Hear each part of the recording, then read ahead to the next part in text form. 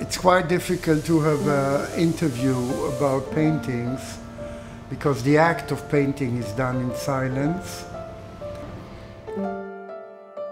And we use painting instead of using words.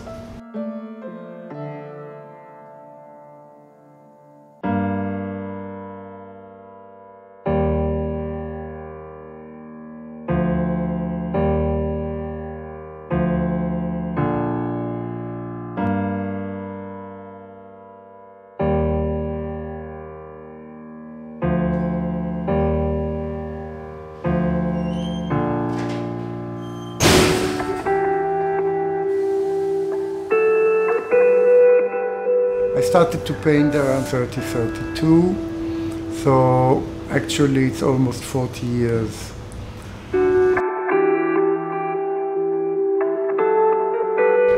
I was concentrating only in the conflict between black and white, which was for me and still is the parallel between darkness and light. And the last 4 years I decided to follow the Japanese tradition in which the gold symbolized the light, and did a series of paintings connected to nature.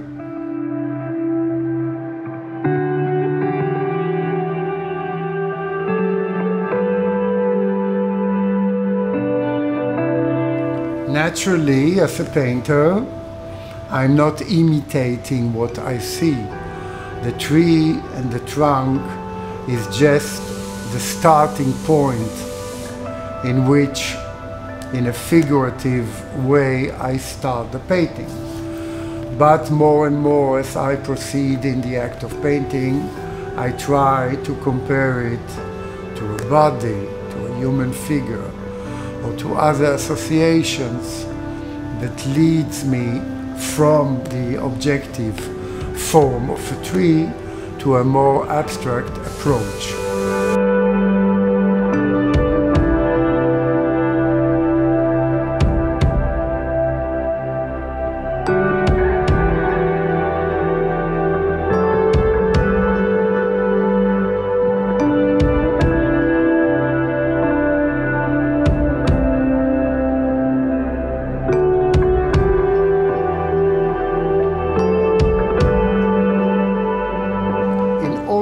To be part of nature and not somebody who looks at nature, I developed a certain way of convincing myself that instead of saying, I look at the tree, a sentence that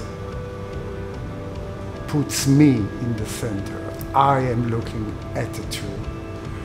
I try to be more humble and to say the tree is seen by me. And by saying that, I emphasize that the tree is there as a tree. And he can be observed by me, by a bird, by the wind, by the clouds, because he is part of nature. Well, a day in the studio starts with a series of drawings. I don't believe that I can or that I'm able to start with the canvas itself. I need a starting point. I use brush, not a pencil. All my drawings are brush drawings. Usually I paint on small formats. But then sometimes I develop it to larger scale of paper, to big formats. And here is the result of this process. These were all made in a certain day. It's the beginning of a day, actually.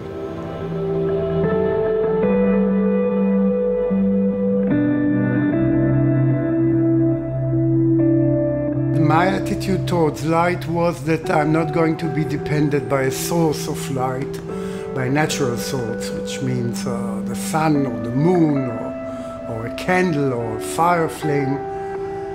And the light would be more subjective and will come from the inner side of the paintings and will emphasize the mystical atmosphere that I'm looking for. The remains of light. I mean, what does someone see when there is almost no light? I mean, from the darkness comes the light.